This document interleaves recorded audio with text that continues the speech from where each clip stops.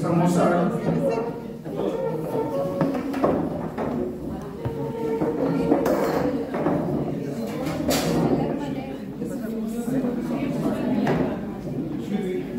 Request all to keep the mobile phone in silent mode.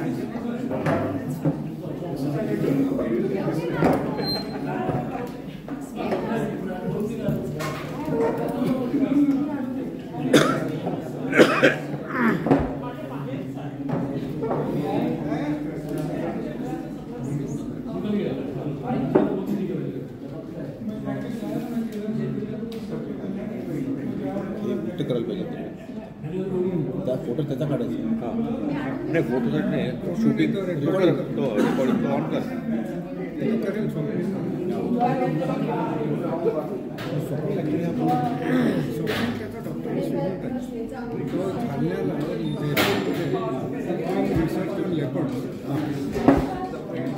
तो रोबिनचा student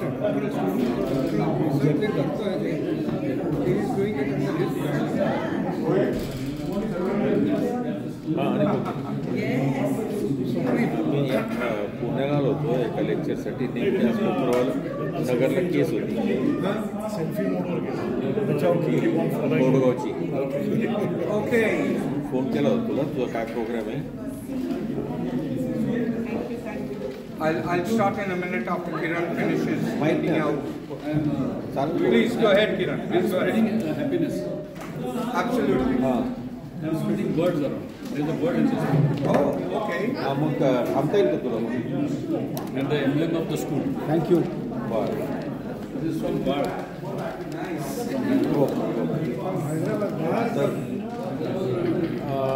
रात्र होईल तर मग तुला बरोबर देऊ का काकडे देऊ का बरोबर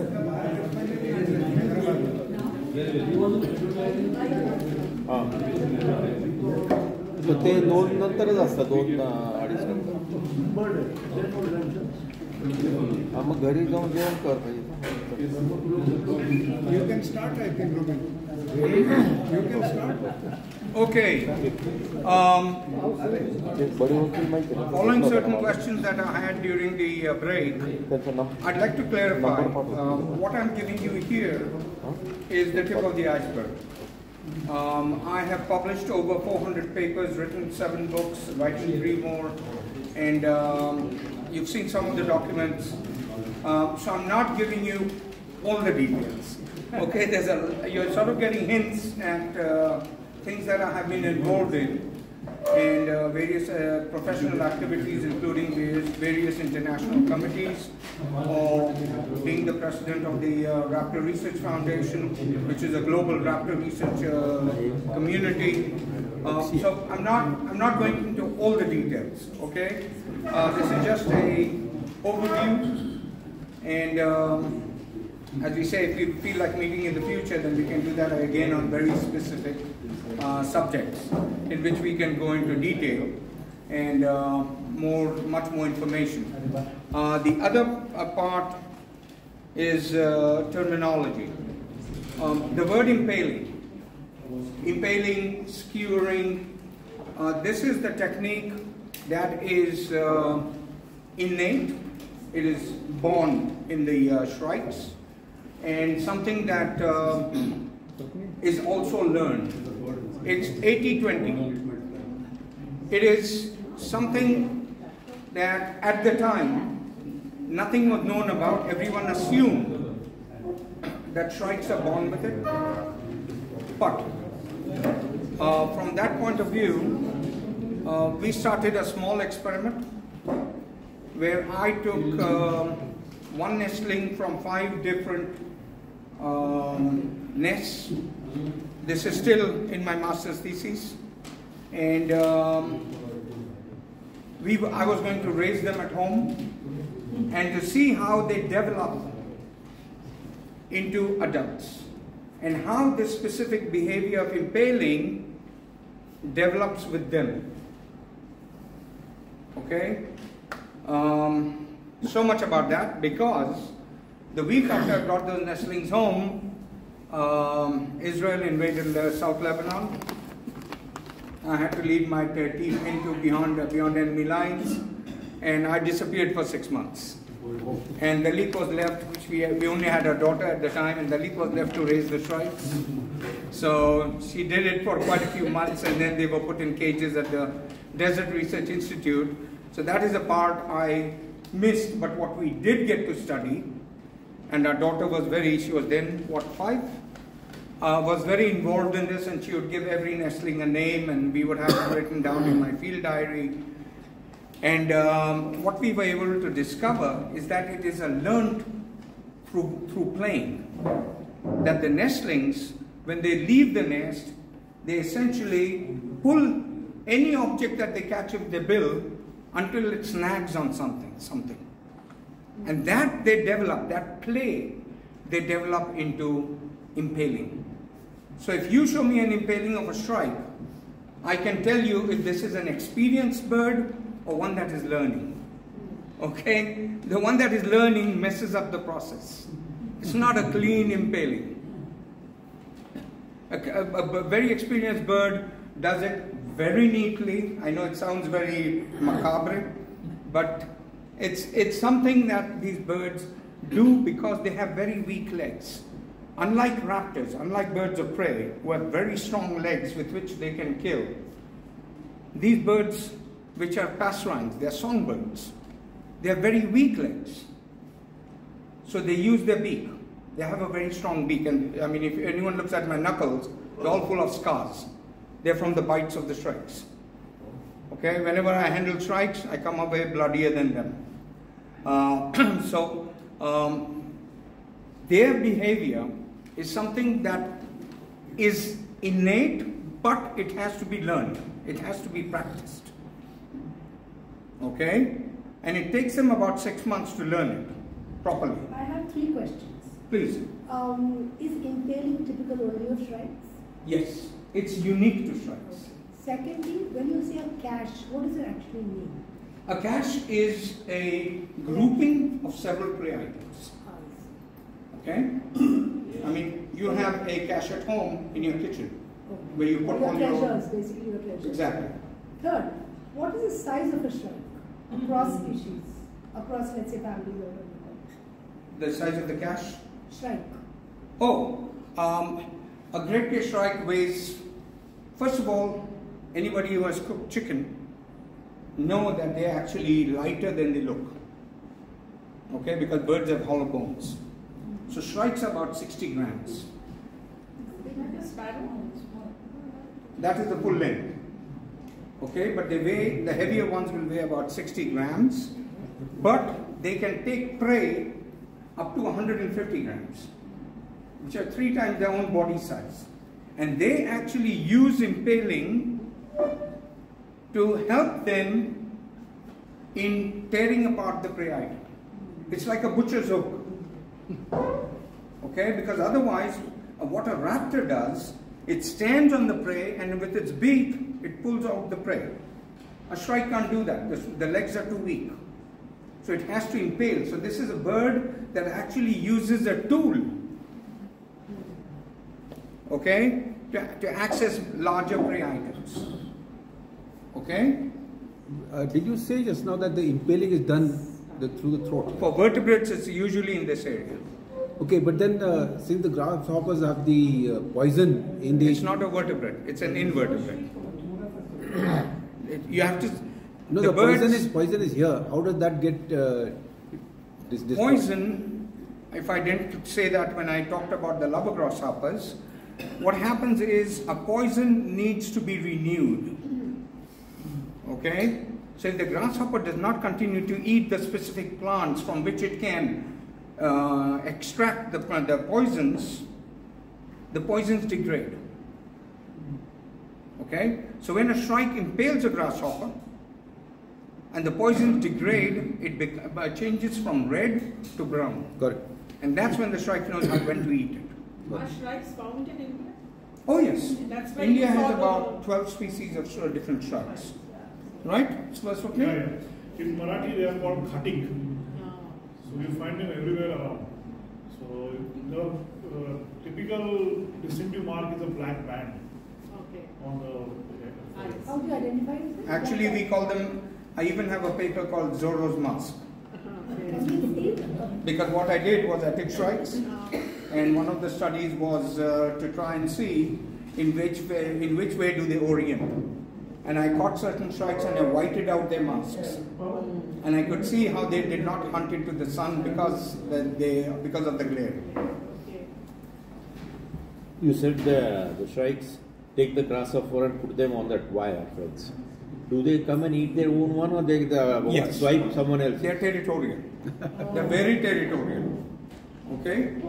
It's like when I look at as a behavioral ecologist, when I look at the group, I know who are friends and who are not. Because I can see what we call the elbow distance between you guys. Okay? So, from that point of view, it's territorial behavior, even when you sit here unknowingly, as a group. तो चोरी नहीं होता उसमें? चोरी, they don't swipe each other's? Not each other, but there are other kleptoparasites. There are kestrels, there are little owls, there are other species that can come and steal. And that is what made it that much more important for me to find out, because I was seeing these other species coming in, stealing the caches, but the shrike was adamant to come back and impale on the same place. Now, why was he wasting so much energy? So just saying he was doing it because he has time to spare is not the answer. And that's how I came to sexual selection. Okay? Right. So now we come back to finish our almost 5 years of stay in the US, moved from Ohio to Florida. In Florida, in 1993, I organized all the shrike researchers of the world to come and meet at the Archibald Biological Station. We had the first Shrike Symposium. We created the International Shrike Working Group, which continues to function to date. This year we celebrated 30 years of togetherness. As we said, we were very young when we met. We're all grandfathers now. But it's always nice to include all the young shrike researchers who come into the picture and join us and continue the tradition. So the shrikes have become, the shrikologists have become a family. Okay? And when I wrote the whole chapter on the Handbook of the Birds of the World, I actually enlisted all the shrike researchers in the world to help me write it. That's why in the credits it's written Professor Reuven Yosef and the International Shrike Working Group. What's the life of a shrike? Lifespan in birds in general is a function of body size. Of? The body size. Okay. The larger the bird, the longer the lifespan, or longevity as we call it. So from that point of view, the smaller birds are 2 to 3 years, those that are 5-6 grams. The larger birds can be anywhere up to 60 to 80 years. There are only two groups which are exceptions to the rules. Those are parrots and owls. They live exceptionally long as compared to their body mass. Okay, physiologically. Right. Any more questions? Which is the yes, bird? Kiran. Which is the bird that? Just a second. I have a lot of birds where I live, flying kites, and I never find a dead bird in my garden. Why is it? Very, very rarely. It's organic material. It's immediately recycled. I found a dead bird. Look, anything dead is immediately eaten up by somebody else. It's organic recycling. Okay? That's why you'll never find a dead bird, a dead butterfly, any dead animal as such in the wild. Because there's always a scavenger who will prey upon it. Only dead bird I find is a crow. I don't know, nobody eats it. It's because they're more in the human Habitation. habitat, and there are less scavengers. They themselves are They scavengers. themselves are scavengers. Exactly. Okay? I was saying, there's a bird which, when it becomes old, it regos its own claws by hitting something, and which is See, that one? we call that senescence. Pardon? Senescence is getting old. Okay, we are all in the stage of advanced senescence. No, usually, see, in the wild, the old and the unfit, sick, are usually out of the game by predation. Okay, predation is a very, very important part of controlling the environment. We have artificially disengaged from it by building walls and wearing clothes. Okay, but in the wild, predation is meant to remove all the unfit individuals from the game. Okay, so there is no such thing as old animals. They are preyed upon almost immediately by the younger ones, by the fitter ones. Okay, fitter from the point of view of physically fit, not reproductively. Right. Yes, I'm saying some things which may not sound nice to the ear of some people, but okay. So we came back to Eilat in Israel. I was offered the position of establishing a bird sanctuary, and I must here thank Mrs. Suman Kurikirlosker. And last year, I was because of that project, I was also awarded the Kirloskar Vasundhara Award. And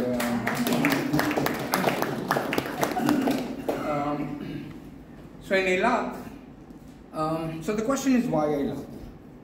In Eilat, for those of you who don't know, this is Israel, the Dead Sea, the Gaza Strip, Sinai, Egypt, Jordan, Syria, Lebanon. Okay, the Mediterranean Sea. This is the Red Sea, which goes down to the Indian Ocean. So we are the eastern arm of the Red Sea, which comes up from the Indian Ocean. The western arm becomes the Suez Canal, goes to the Mediterranean, and we sit at the top of the eastern arm. Across from us is Aqaba. If anybody has seen Lawrence of Arabia, captures Aqaba from the Sorry, school days. Okay, so that's across the straits from us. But what happens here, slide please. Okay, this usually takes me 4 whole lessons of 4 hours each to teach at my course in ornithology. I'll try to do it in 10 minutes. Bird migrations. Now I know this is egocentric or geocentric, in that we are looking only at Europe and Africa, but we have to take into account that Europe is a big landmass that merges with Asia and of course India to the south, with the Southeast Asia over there. But essentially, one has to realize that birds are responding to a cue, one cue in the environment, and that is the shortening of the day length, what we call the photoperiod. When the day length starts to shorten, that is the cue for the birds that the time will come when there will not be enough food and the ambient temperature will be too low to continue to survive. Physiologically, birds have a higher body temperature than us. They are at 42 degrees while we are at 38. Right, doctor? So from that point of view, they have to have extremely high resources to be able to survive in the wild. So there are 2 options to survive. Sorry, there are 3 options. One is to release eggs and die, and those eggs will then hatch next season. The second option is hibernation, which is going to winter sleep. The third option is to migrate. Now, birds that have wings and are able to fly distances have taken the third option. They migrate. And their migration away from the approaching winter to the approaching summer is annual. Because here, when it becomes summer, there are enough resources to be able to breed and put forward almost 5 times your population. There is enough food. Because you have to realize that when the daylight shortens here, it increases here, it lengthens here. And when it shortens here, they respond to that and go back. Now there are 3 kinds of habitats which birds would rather not cross. Big bodies of water, deserts and mountains, high mountains. Okay? There are always exceptions to the rules. I'm talking about the majority. So I'm saying that because one of our big problems is what we professionals call armchair ecologists. Those who watch only National Geographic and Discovery Channel. Okay? Because they're journalists. They're professionals, but they're journalists. And they're looking for the sensationalism. They're looking for the exceptions to the rule. So although their films are excellent, most of them are the exceptions to the rule. Because what is rule is mundane, it's not interesting. Okay, so you have to realize that what we're looking at is selective. Now, when you look at what's happening from Europe, these birds are coming down. The first thing they hit is the Mediterranean, then the Sahara Desert, and then they come down into Central Africa. I won't go into the physiology. As I said, it takes only almost 16 hours to explain this map to my students. But I'll go a little into the physiology of the birds. 2 minutes. Birds have a capacity which our doctors are today studying to prevent obesity. Because birds can atrophy internal organs as per their will. Birds have the ability to atrophy 18 different organs and convert that tissue into fat for migration, the fuel for migration. Okay? So for example, I finished my reproductive season in Europe, and I need to make this migration here, but 25% of my body mass is my gonads. I don't need this in Africa. I don't breed in Africa. I'm going to carry 25% of my body mass to Africa? I convert it into fat. So if you do a laparoscopy, like we have done sometimes, you open here for a bird, the whole genital, the gonads are a simple, very, very fine white tube. That's all that remains. Nothing. That whole thing is converted into fat. The other big, very heavy system that we have is our digestive system. Okay? So most of that is atrophied into fat. So when a bird is on migration, it's essentially doing it while fasting. It cannot feed simply because it has no intestines to assimilate the food. Okay? And that is the importance of staging areas. Areas where at the extreme of their migration, the birds have to stop and refuel. And that's what I'm heading for in Elat. Because when they go south, and by the way, most of the bird species that are on migration, on one fuel, on one tank, can do about 3,000 kilometers. Okay, 1,000 kilometers every 24 hours. I won't see any aircraft or any car doing that. Their fuel efficiency is incredible. A gram of fat is about 1,000 kilometers. Okay, so, and I'm talking about birds which are 5 or 6 grams, which is, anybody who doesn't know, when you look at a sachet, a packet of sugar, you'll see it's written 5 grams. Okay, and it's one of those wonders that I ringed on 24th of March, 2004, a lesser white-throat in Elat. That's a lesser white-throat. Weighed 5.5 grams. 36 hours later, that bird was reported in Wales. Okay? That's their capability. These are the wonders of nature. Now when you experience this, I mean, you cannot but just say, wow. Okay? And so these birds going south don't really experience a real challenge. Because this is 3,000 kilometers. Now what happens in Africa is, this is the Sahel,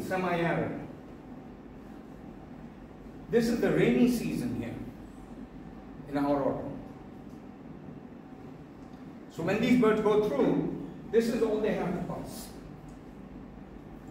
The problem is that as the winter advances and the rains stop, all this adds on to the Sahara. All these wintering birds are coming down here.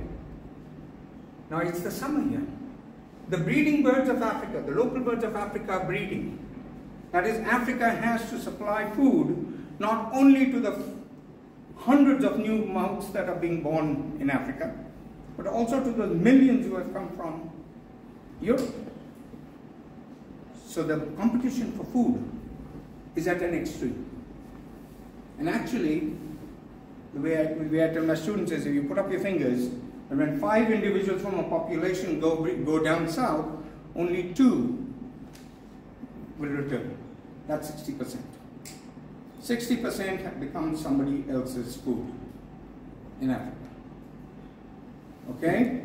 So, now the question is, what happens when the daylight starts dropping? The birds are concentrated here because of the geophysical condition. This is a tropical rainforest. So these birds are in eastern and southern Africa. So when it becomes autumn there and they have to go back to the spring in the wintering ground and their breeding grounds, they are funneled along the eastern flyway. When they have come down on the western through Gibraltar, through Italy, Sicily, Tunis, and across, or come through the Middle East. Doesn't matter. They're concentrated in the spring on the eastern flyway. The point is, when they leave the Ethiopian highlands, their 3,000 kilometers ends in Eilat. And for millions of years, Eilat has been the staging area. Eilat has been the place where many of these populations reach at the extremities of their physiological capabilities to continue the migration. Next slide, please. You said Iraq, is it? Eilat. That's how we say it in Hebrew. There's some that write it with an I, some that write it without the I. Okay? So, Eilat, as you can see it, the aerial photograph, and by the way, that's where in Eilat they stop, they regrow their digestive tract, which takes 3 to 4 days. So they have to reach not only at the excess, at the extremes of their capabilities, they have to reach with enough resources on them to be able to regrow the digestive tract so they can then start feeding. It's a challenge. Okay? Now when they reach Eilat, we used to collect all these, what I call them the walking dead. Because a lot of the citizens out of pity pick up these birds which are just standing there and not doing anything. And it doesn't matter what you do. You can add sugar water, you can give them water, you can do anything, they won't survive because they have reached this point with not enough to assimilate the digestive tract. They are part of what we call the statistics. Okay? So, I know it's a sad thing, but that's nature. And Eilat, this by the way is 1918, the same year that Lawrence captured Aqaba. Okay? On the other side, what you can see is a salt marsh. This triangle. And it came into existence because the Dead Sea, like you've seen, it's a small arm. And it's quite shallow at the beginning. So whenever there is a south storm, it brings up a lot of the detritus and dumps it on the shore. So that shoreline is about 3 meters higher than the hinterland. So all the floods coming from the mountains accumulated here. And what came into existence was a salt marsh with a very specific plant, Sueda monoica. Now the Sueda, in order to get away from the extremes of the desert, fruits and flowers twice a year, in autumn and spring. Now you're starting to get the picture. Is that this is the species that was the key to the migration of these species. This was the habitat where it existed in great density, what you can see here. Okay, this is a picture taken by a German pilot. Came down in a Fokker. We're talking of World War I. They were stationed in Amman, and he flew down towards Aqaba and took the picture to the west. Next slide, please. This is the picture in 1956. 1948, Eilat was taken by Israel, became Israel's port on the Red Sea, and what you can see is how that little piece of salt marsh, this was also part of that salt marsh, this tunnel, is already being developed. By the way, I'm not one of those very much like these nice words that we make up to disillusion ourselves. I usually say destroy, but we like to say develop. So, this has become a huge shopping mall. The airport, the first of the salt pans for the salt industry, and there is a hotel over here. And we started this rubbish tip at the northern. This north is that way. So the birds are coming from here. This rubbish tip over here, the municipal rubbish tip, which becomes significant in my story later. And north is here now. This way, this is a picture in the when I came to Israel. Yeah. I have two questions, if you don't mind. Pardon me? I have two questions. Please. Firstly, the birds have developed, rather, they say evolved from the reptiles. The original reptilian, class reptilia, modified itself into apes, birds. An example of, the typical example of chicken, which has got a very strong leg and has got teeth in its beak. So these are the proofs of birds having evolved from the reptiles, and they are still oviparous. Second question in that category is the birds fly or migrate because of some magnetic effect of the earth. They find directions of places, every year they come to the same place because of the magnetic effect, not because of anything else. This is what we learned in school and colleges. Could you please tell us how they have developed? Reptilia is a very heavy boned animal, and birds are very light boned animals. Okay, you will excuse me if I don't address the first question. Okay. No, just talking about how birds develop from dinosaurs, I'm capable of doing it, or from the theropods, but this is not a talk on dinosaurs. Okay?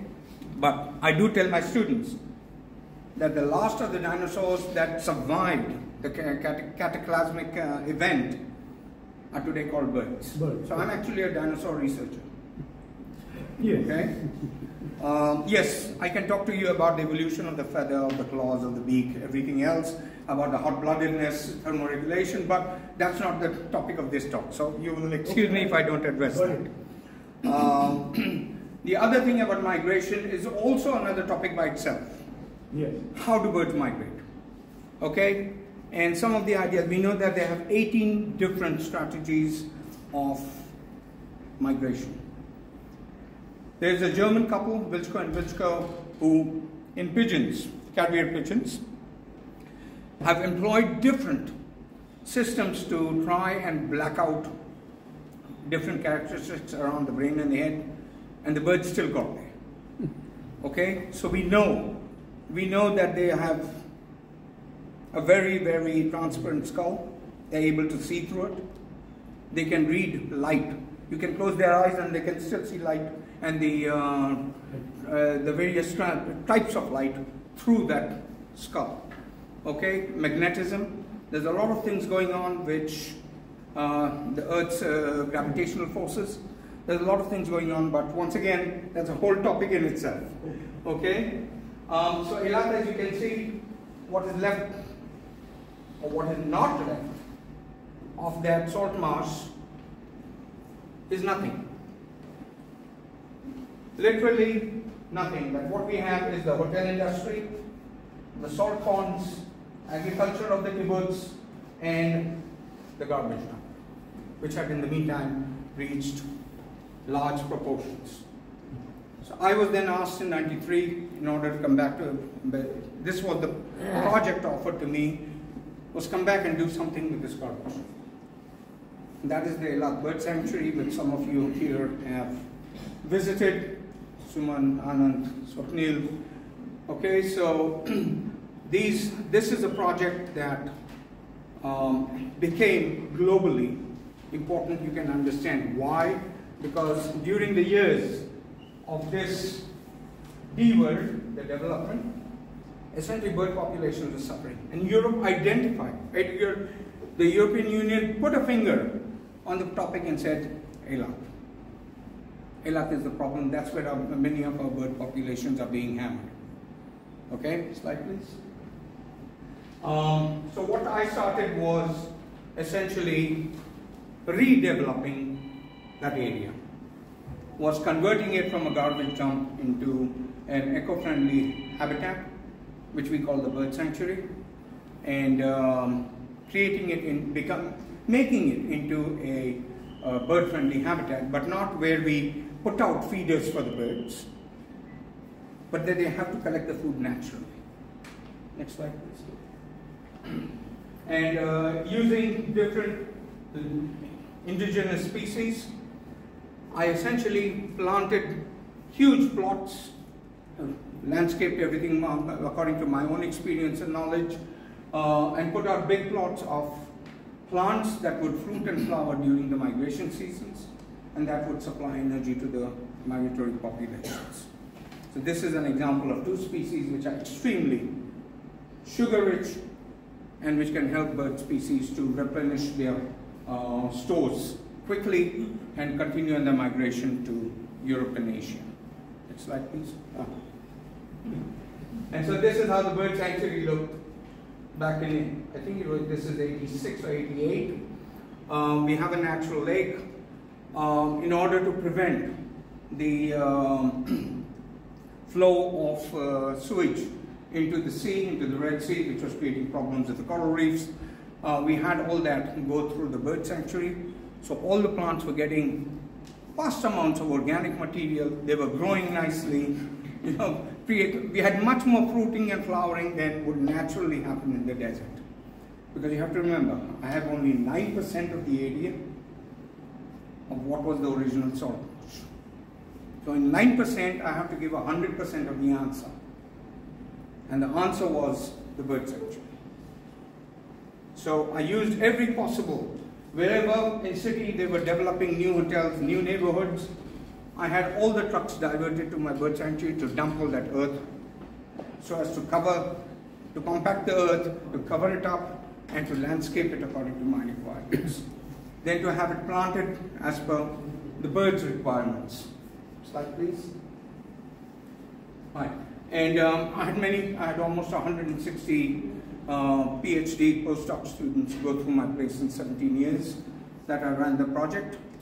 And of course, conservation is very much related. And once again, as I told you, meetings, talks led to a lot of different research projects around the world. Education of high school students from kindergarten on would come to visit and receive a lecture from us. Sorry, I'm asking a question here. How did you get this fresh water in desert? Desalination plant. Just above me is the desalination plant, and all their excess water was funneled into my bird sanctuary. I'm good at having chai with the relevant people. In Israel, it's coffee. I went to Barbary, we are trying this project, desalination. Okay. Slide please. So we recycled the local garbage tip into a bird sanctuary.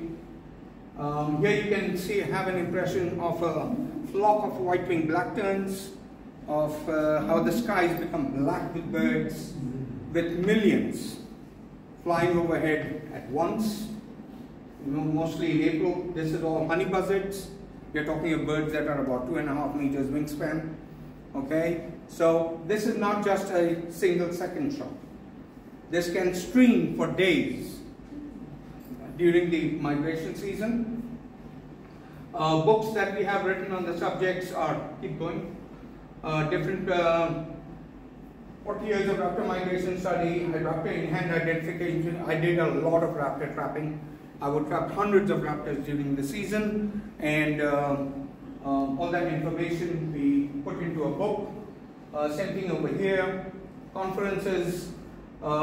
We concentrated on species of specific concern, like the Levant sparrowhawk, because one of the things that I discovered was that the species was disadvantaged by the then Chernobyl incident. Okay, this became a bioindicator for what was happening to the grounds to the east of Chernobyl. Steppe eagles led me to research in Mongolia, because I wanted to know their species also that was strongly affected by Chernobyl. Slide please, you can see some of the papers. I mean, you can see that there are several hundred papers published on the subjects. This is in Mongolia, the link with one of the upland buzzards, where with the first ornithologist was my PhD student. He worked on Seika falcons, and then I worked with him on, he came to Israel for a year's postdoc. Gambo Batar Sundev with his Dr. Mara, who is now finished, and she's a doctor, medical doctor. And that's us, that's how we live in the field, since there is only one city in all of Mongolia, Ulaanbaatar, and the rest of it is just steppes or desert, mountains. So all you do is you drive with a GPS, and eventually you just stop. And you camp where you are. So that was a lot to tell about Mongolia. It was a wonderful experience. We worked there for 5 years, different topics. Gambo is now a professor in his own state, and this is at our station in Eilat. Typical morning. This is one of my colleagues from Italy who worked with me, Professor Lorenzo Fornassari. That's me holding a Bonelli's eagle, Georgian eagle. That's a short-toed buzzard, a common sparrowhawk, and a Levant sparrowhawk. That's our son Ares, who would work with me a lot in the field.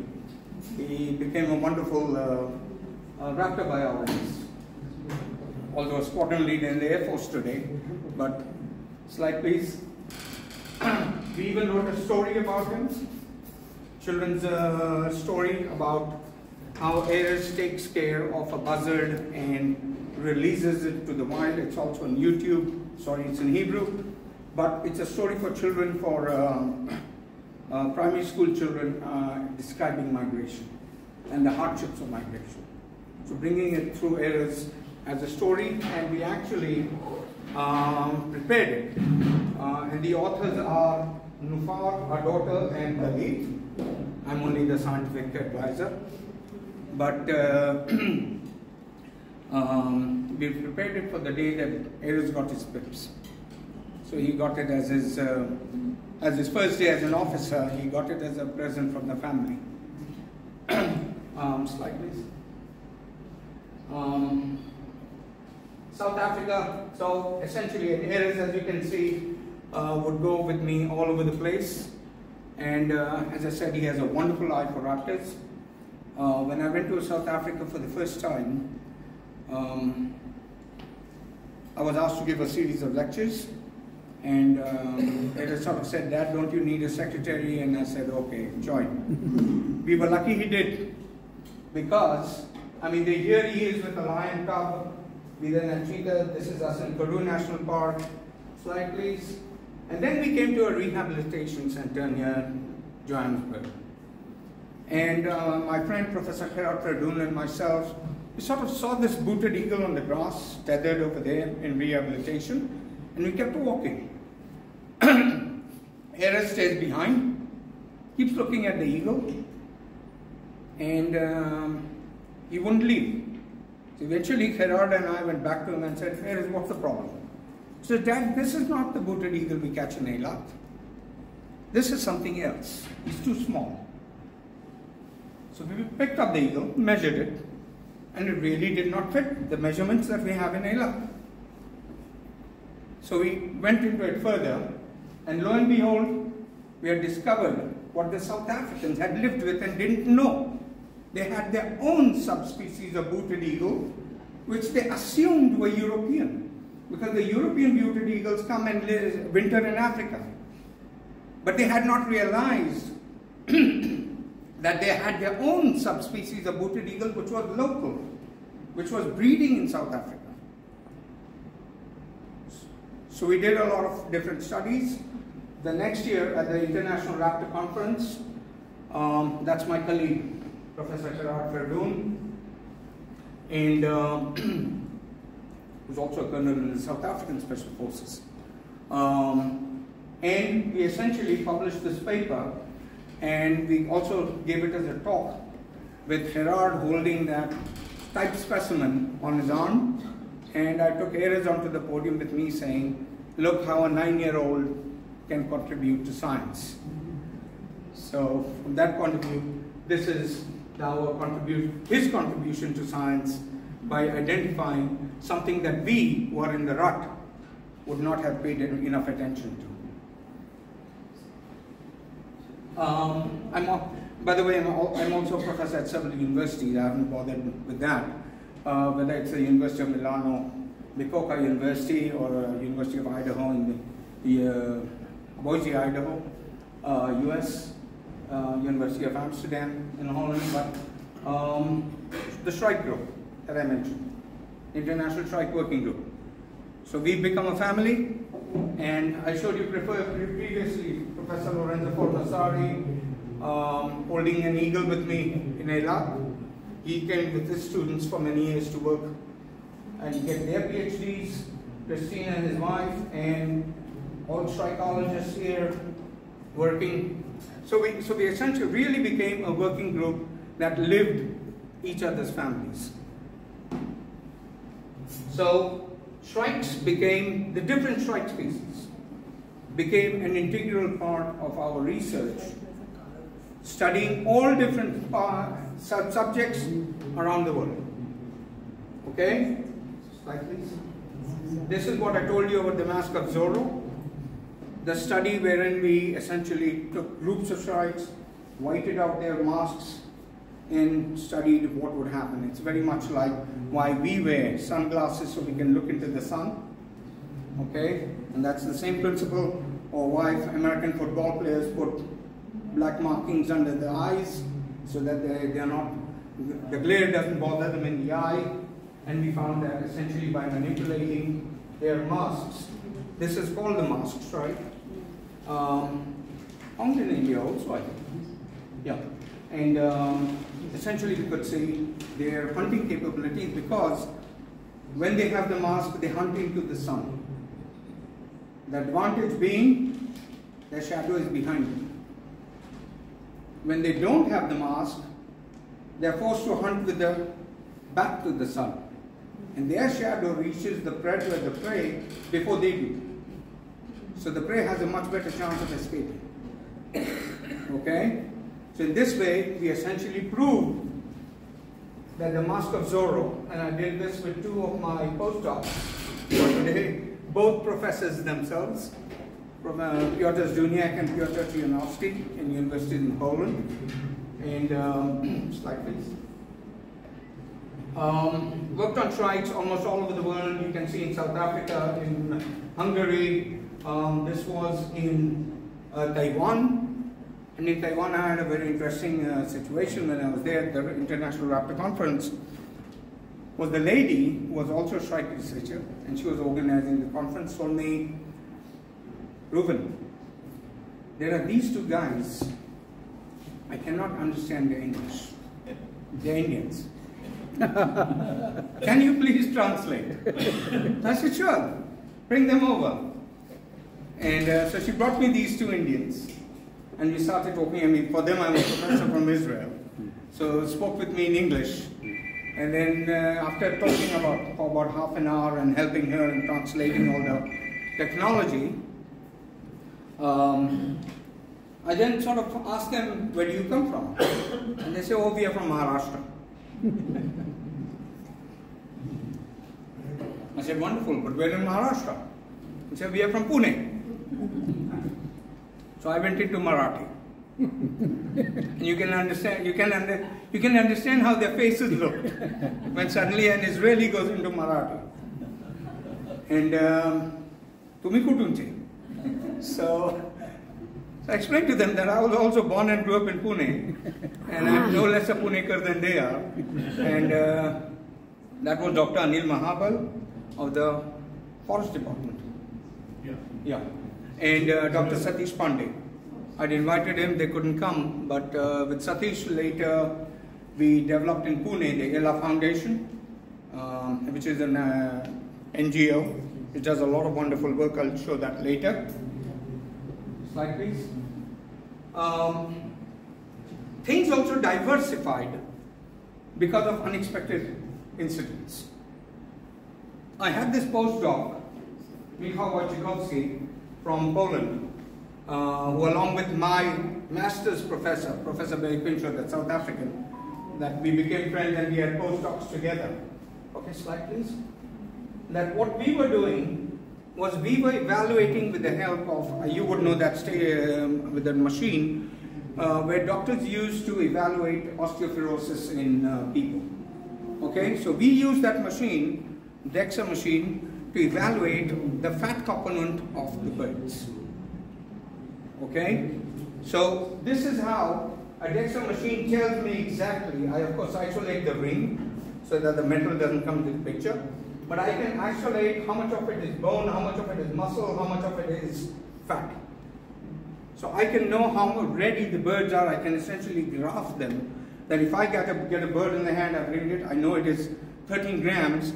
Where on the scale for that species that 13 grams sits? Is it in its position where it will not survive, or it will survive? At what stage do they leave me after staging in a lab? So all these ecological questions we were answering with this. And what we did, see, after 3 minutes you can see the kind of readout, the lean mass, the fat mass, the total. I can get the complete readout on the bird. Okay, it's like a mini X-ray. So we fitted a lot of these birds with transmitters so that we could follow them and see how they were recuperating at the bird sanctuary.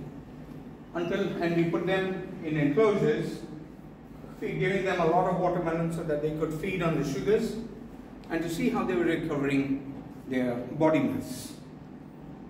And every day we would come in and with our little antenna verify that each of the birds was present, that the antenna, and we had implanted these transmitters in the stomach. We made a small slit, stick the transmitter in, weigh 3 grams, cover it up and use glue, super glue to close the slit. Don't adopt that as a technique. It works on birds. Essentially we could then get different readouts, heartbeat, body, blood pressure, location. Okay, there were different physiological readouts from these transmitters. And one of the things that happened to us was suddenly one of the birds, instead of being at 42 degrees centigrade, was reading 17 degrees centigrade. And we couldn't figure out what happened. A bird can't survive at 17 degrees. We know that birds can go into torpor in order to save energy. Okay, that during the daytime when they collect their food, they're collecting energy. At night, they continue to waste the same amount of energy. So how do they reduce that uptake? They go into torpor, into deep sleep. Okay? And then we found a carpet viper had swallowed one of my birds. Okay, it's in here. So we caught the carpet viper, kept it in a bucket for almost over a week until it spat out the bird with the transmitter. It was still working. Okay, that's my black throat. Black cat. That's how it looks after it's been digested by a viper. But the transmitter is still transmitting. Okay, so suddenly we started saying, hey, something's happening with vipers. I told you, the holistic approach. Look at the big thing. So we started studying the vipers. And by the way, I have a whole paper on individual identification in vipers, that we found that each of the heads has a different pattern. Okay? So that's a different subject again. But that's when we started studying vipers. Slide please. Keep going. Okay, here's the head patterns. You can see how they look in the field. They're very different. And then we started finding out that these vipers are targeting the less fit birds. So what we did was kept birds of the same species in 4 different cages. Those just of migration, extremely light, having recuperated for 2 days, almost ready to go, and those almost left. And we released the viper in the middle. Who would it go for? Left. They go to the least fit for migration, because those are the ones that go into the deepest torpor. And when they go into torpor, they also neutralize vigilance. So a viper can come up to them, make as much noise as it wants, and the bird is not aware of its approach. And that's why it was targeting them much more. So here's how science rolls one into the other. And we have a whole series of paper on the vipers now. I never thought I would be studying vipers, but there it is. Slide please. So that's my bird sanctuary. That's the international border with Jordan. And when Israel signed the peace treaty with Jordan, the governor of Aqaba approached me and said, look, I have received from the Americans a wonderful sewage treatment plant. So now I have all these sewage ponds, I don't know what to do with them. Would you help me? And so that's the governor of Aqaba and myself, with his secretary, signing an agreement, a peace treaty, personal peace treaty between Israel and Aqaba, wherein I developed a bird sanctuary across the international border in Aqaba. Okay? So I've duplicated that into Aqaba, increasing the chances for the birds to survive. And that's the visitor center in Aqaba with the then CEO of the Jordanian Wildlife Conservation Organization. Slide please. I also built a bird sanctuary in South Korea. They asked for the same thing. And slide please. I had also some very interesting work in Operation Valencia. They asked me to volunteer my summers for educating international students who is specifically targeted biology and wildlife ecology.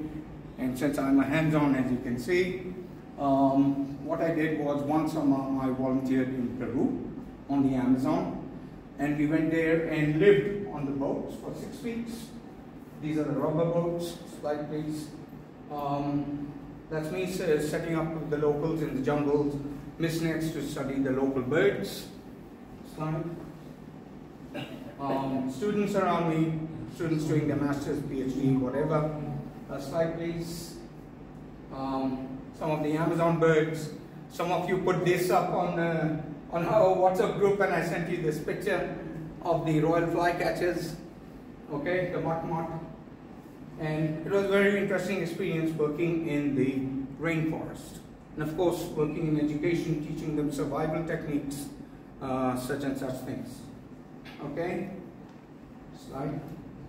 That's me coming back, because every day, afternoon, the rain, the clouds just accumulate and heavy rain, rainforest. So living on the Amazon, that's me coming back from field work. There was no point in putting on a raincoat or holding an umbrella. I mean, whatever you did, you got wet. So we just enjoyed the rain. And of course, the students had a gala time playing mud football.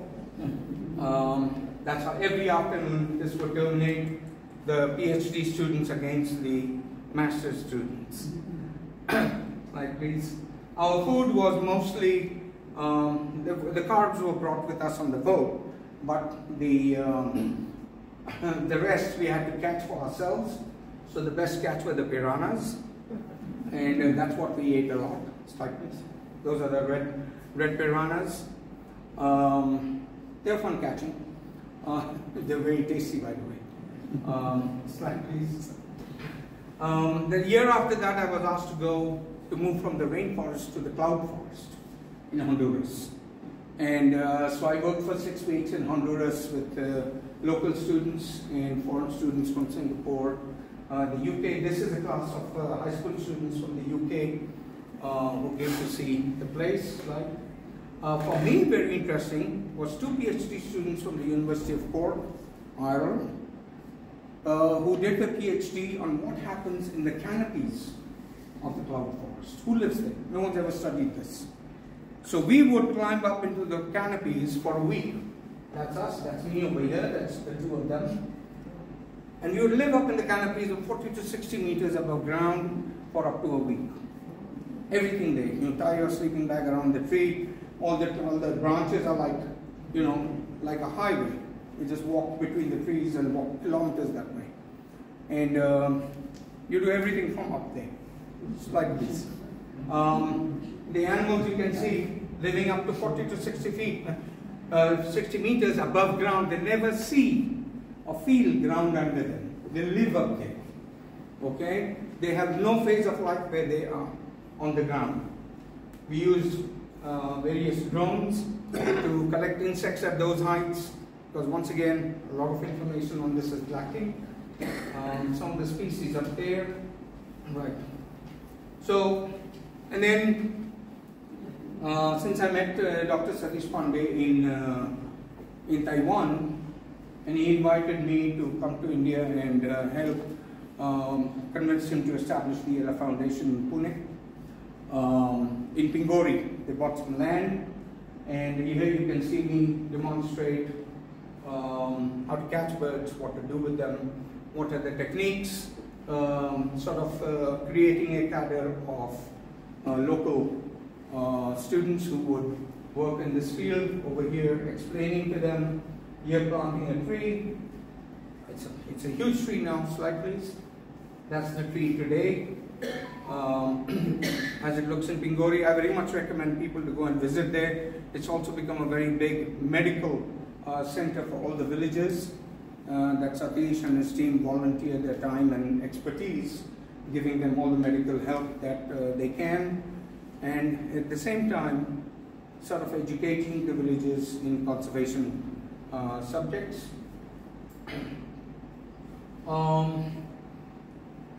At an owl conference in the Netherlands, I then met Mr. Praveen Yosef, who is the principal of the Mahila Sevadal Mahila Mahavidyalaya in Nagpur. And he roped me in because of a certain project that they are involved in. It turns out that that college was targeted by the government of India to help the disadvantaged women from villages. We all know that the fate of many of these women is very uncertain once they get married. So the government of India started a project where they would remove these women quietly with their children from the villages, and they would disappear. They would disappear to this college, and they would get integrated into the student body. So Dalit and myself, Dalit got involved with the primary school and the teachers, and I got involved. I wrote a whole doctoral program for them of how these women can then get their masters, get their doctorates, and be trained to live lives like we do, not just life in rural areas. So we worked over the 9 years there, and one of my students, this is Rucha, who was one of the ladies who worked on quail. This is Reddy. He was the chief forest officer for the Tadoba area. He did his PhD with me on tigers, and we worked on the subject this is with the forest department in Nagpur. So we worked on tigers and how we can, and Bor was just declared as the latest tiger reserve in Nagpur area. Okay, so we had a lot of work to do there from the ecotourism point of view, trying to find a solution between the people around Bor and the tigers themselves. And then I came for a raptor conference in Pune, and a gentleman walks up to me and says, look, there is this wonderful leopard reserve in Jaipur, in Jalana, and I'd like you to help me study them. And so that's Swapnil there, who's now my PhD student for the last 6 years, and we are working on the leopards in Jaipur. And I'd like to sort of finish with a short story. Please go on. That's him with the local volunteers. The Jalana Forest Reserve is where we are working. My time is up. That's why I'm going to be very quick about this. But it's important for me to give you the message that all of these species give us what are called ecosystem services. That they help us survive and have a standard of living which we otherwise would not have. And people consider these large predators as dangerous. But do you realize how important they are to our health and happiness? Well, the leopards in Jaipur are an example. Not only have they survived, and Jalana is now completely encompassed by the city of Jaipur and the villages around it. Next slide. It has become what we call a heat island, because all our buildings create heat, generate heat. Slide. And we have a slide. And we published a paper on how Jalana essentially moderates the temperatures of Jaipur, which is a semi-desert city, by almost 15 degrees centigrade in the summer. Okay, slide, and we keep going. Yeah. Okay, keep going. Coexistence, right, keep going. Keep going. Right. We've also done, by camera trapping and other techniques, we have also mapped the needs of the leopards in the forest, within the city. And one of the things that came on, we have all their genealogy, okay, for the last so many years. And this was last year, so we just shared. I was at a conference giving the talk, and he sent me the picture of Flora turning up with the 2 new cubs. So I immediately put that into my talk. Slide, please. We've done various papers on how electric vehicles can be used instead of the petrol or diesel jeeps for safaris. Okay, this is the one I want to come to. Analyzing the prey of the leopards in Jalana, what stood out was that the street dogs were the major prey item that they were taking. They were coming into the city and they were taking dogs. Now this may seem horrific. By the way, in the Times of India today, which I received in the hotel, it says that Pune has about 1.7 million street dogs. Okay, you'll see why it's important. So we found that street dogs were an important part. Okay, we have a chapter coming out in the Springer book right now, and you can see that India certainly suffers from street dog and rabies problem, and of course disfiguration that you can get. And this is log, so you have to add a 0. Okay? And what you can see is that the major cosmopolitan cities of India, the number of dog-related incidents as compared to Jaipur. See how low it is. We're talking of 100 and something dog bites a year as compared to almost 100,000 in Varanasi. Okay? This difference is thanks to the leopards. The citizens of Jaipur enjoy less dog bites, less rabies, less disfigurements, and less death. A better standard of living thanks to the leopards. This is an ecosystem service that the Jaipuris would never realize that they were being given by this khatarnak animal living in their midst. Okay? It's like this. And you can see the dogs. Keep going. Okay. Another service, we know that vultures in India have disappeared thanks to the veterinary medicine called diclofenac. And 95 and 99% of the vultures have gone extinct. And so India has a huge health problem. Public health. Of carcasses in the field. It turns out that who have stepped in are the vultures. They are the ones who are now removing carcasses that otherwise the vultures would have done. Like this. Okay. I do a lot of research with high school students now. I won't go into that, but you can see I bring a lot of the children into the field. They work with me for a year and they present projects. for their high school certificate, and I also bring them to the point where they not only work for their high school certificate, but they also publish scientific papers with me. Slide please. Okay, keep going. Bringing teams together, this is working with the 21 years now, working with the Greeks in Saloniki, with on the lesser Kestrel populations. My high school students, I go with them to Greece, take them from Israel in order to do research and show them that biology is a worldwide thing. It's not limited. It has no geographical limits, a national. Right, keep going. Keep going. I'm also working on red sea ghost crabs, which are an indigenous species, endangered. Keep going. In Eilat, these all things from Eilat, and keep going. No, you have to go faster. I won't talk about the red sea ghost. As you can see, there's a lot to talk about, but since I've been already told to shut up, so it's going to be. Keep going. Sorry about that. I'm working on nest box colonies in many cities in Greece, in Cyprus, in Israel. Thank you. Keep going. And on working on the mastiguars, working on other different awards that I have received through the years.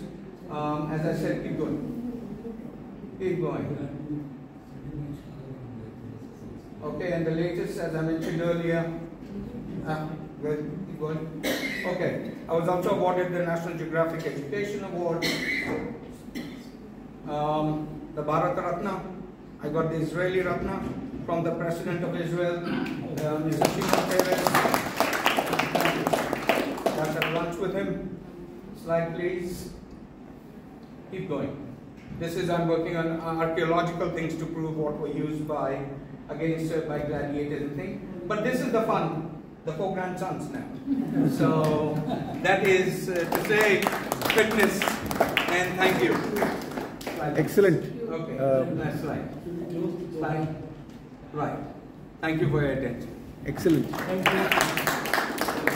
Reuven. Boxing Club and the Shivajians, we thank you very much for coming here and giving us a peek into your life experiences and achievements. We are very thankful to you, Professor Reuven, and I hope all of you enjoyed his talk. Thank you. We'll talk Just afterwards. one small. We'll talk afterwards. Over lunch. Thanks very much. Thank you for having me. Thank you. Thank you. Very appreciate it. Thank you. Turn the lights now. Come, Reuven, let's sit here. Reuven, come and sit here.